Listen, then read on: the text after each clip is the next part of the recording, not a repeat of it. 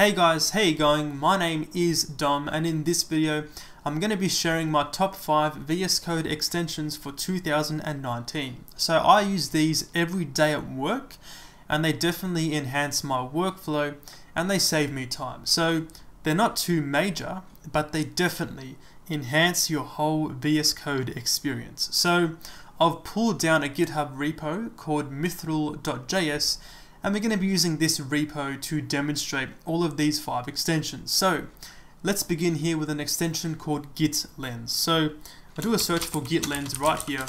It's one of the most popular extensions for VS Code, and basically it's got 16.9 million downloads, and it's going to be enhancing the Git features that are already built into VS Code.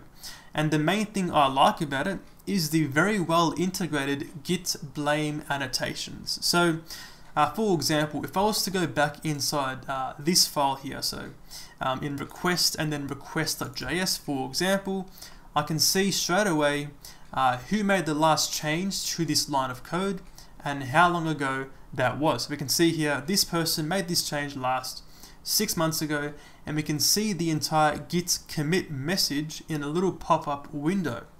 So even better, if I was to click on the git hash or the commit hash, we can see that we have all these extra options, and we can even open the commit on GitHub or Bitbucket depending on your provider. So if I was to click on this, it opens up in the browser the entire commit on your Git provider. And of course, definitely very useful for team environments.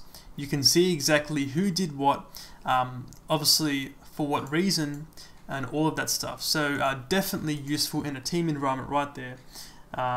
So yeah, the second one here is going to be called Bookmarks. So do a search here for Bookmarks, and basically, as the name implies, you're able to bookmark particular lines of code and then keep track of them. So back inside the request.js file, let's go over this line here and just press Ctrl-Alt-K, and it's going to bookmark this line of code. So we can see here we get a little icon in the left corner near the line numbers, and if I was to scroll down, we even see the blue bookmark inside the scroll bar. And you can make multiple bookmarks on a single file, just like that. And of course, we now get 2 blue lines in the scroll bar. So definitely useful for keeping track of particular lines of code. And even better, we have here in the sidebar, we can see what files were bookmarked and even the individual bookmarks themselves. So I can even jump to them from an unopened file.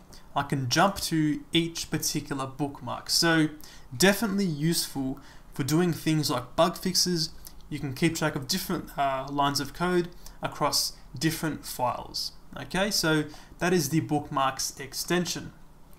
The third one here is called TODO Highlight.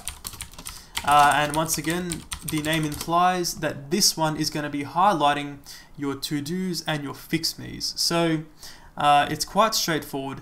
Let's go back inside the request file and essentially just say on the top here, make a comment and say to do refactor this. So pretty straightforward. We get a nice yellow bright background against the to do, and once again it appears also in the scroll bar just like the bookmark. So yeah, straightforward, easy to use, and definitely helps you out. So the fourth one here is going to be called Indented Block Highlighter.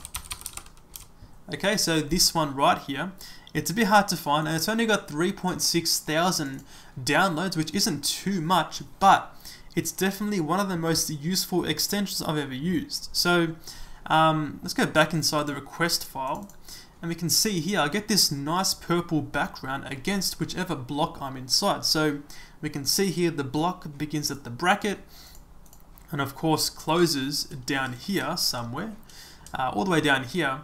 So the whole block gets highlighted that I'm inside. And of course, if I was to keep going more down and down, we can see the whole area of the block gets smaller as I go down each individual block. So this one is definitely useful when you have large code bases with many indented if statements or indented functions and all that kind of thing. And it's even more helpful when you have different indentation styles. So for example, I've got here 1, 2, 3, 4, so 4 spaces here, and then 2 down here, 1, 2, and of course the indented block highlighter extension is still going to know, I'm pretty sure it's VS Code, but you know, it's still going to know and highlight the actual block you're within. So definitely useful right there, basically a must-have for very large code bases. And also you can even customize. So for example, if I was to go inside the settings, I can customize it here with the block highlight.background property. I can pass in my RGBA. For example, if I want to make this a red background, I can say 255 red 0.5. And now if I was to save this, we get a nice red background for the block highlight. So that is the indented block highlighting extension right there. And the fifth one is going to be called DotENV. So as the name implies, once again, do a search for DotENV, and this one is going to be providing syntax highlighting or support for .env files. So let's go back inside here. I've made a file already for .env.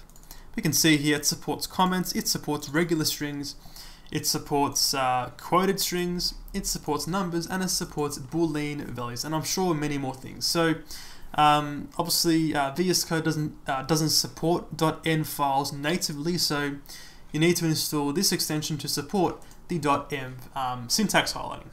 And that is my top 5 VS Code extensions for 2019. I'll leave a link to all of these in the description. Thanks for watching, guys, and I'll see you later.